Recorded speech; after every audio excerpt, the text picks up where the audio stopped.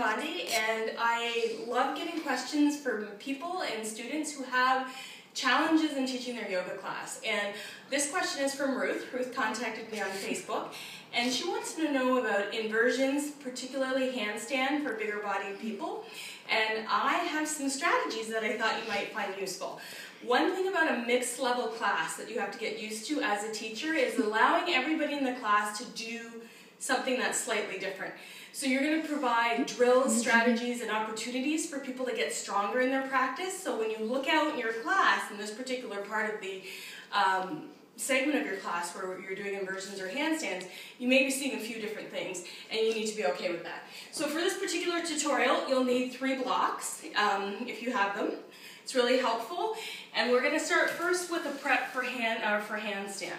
So I'm going to come up into L, and what I'm going to show you is how you can kind of convince your students or show your students that they're strong enough to get up into L. So you'll come onto your hands and knees, and what I like to do first is sit with my feet against the wall, measure my feet out, place my hands on either side of my hips, and then flip over, marking the spot on my hands.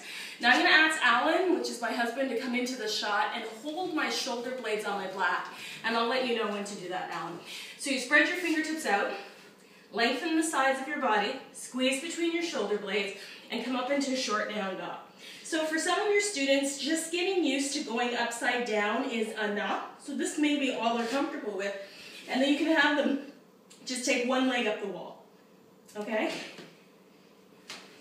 And you can have them go up pretty far, pushing into their hands, squeezing between their shoulder blades.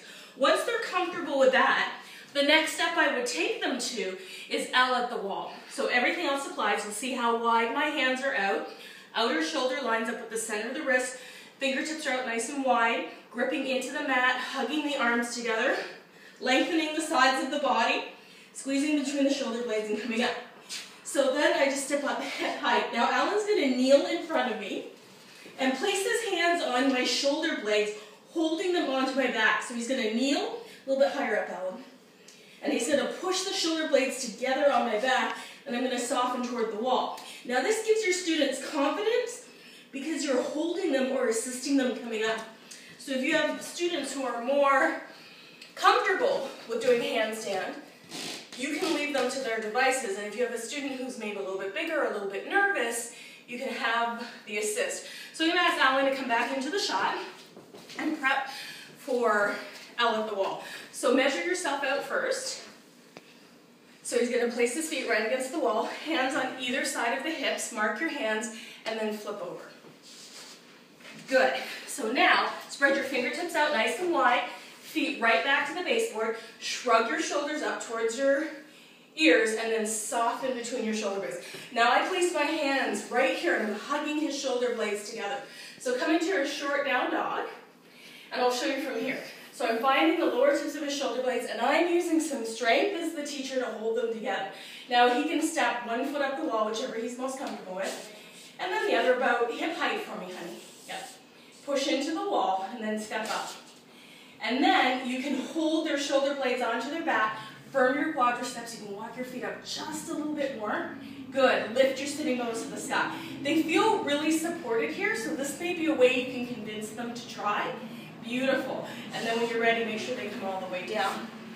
And the last technique I would offer, thanks honey, is the block situation. This is, again, kind of a modified headstand or a modified forearm stand. So if everybody's going up upside down in the class, you can also give them this technique. And I may need Alan to come and help me up with a leg up as a resource. So you'll take one block, I have the blue block, and you'll have it about, I don't know, a few inches away from the wall.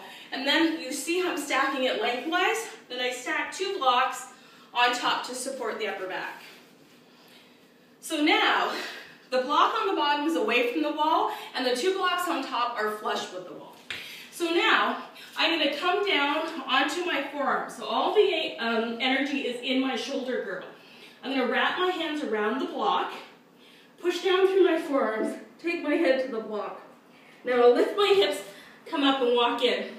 So see how supported I am between my shoulder blades, and I'm just energetically pulling the block back. So you might have your students just play with this because at least they're going upside down. Then you can give them an assist. You can lift one leg up. I'm going to ask Alan to come and securely grab onto my leg. So you want somebody to grab onto the leg that's lifted and have a lot of energy. So I want you to let me push down as I lift up. So push. Yeah, you need your person to be really secure when they're doing that.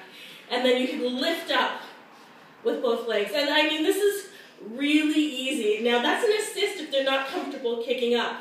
If they are comfortable kicking up, then there's no weight on your head. You can just allow them to kick up if they like. Okay? And this is them getting used to being upside down, and as a bigger bodied person, they'll be upside down with everybody else in the class. There's no weight on the head.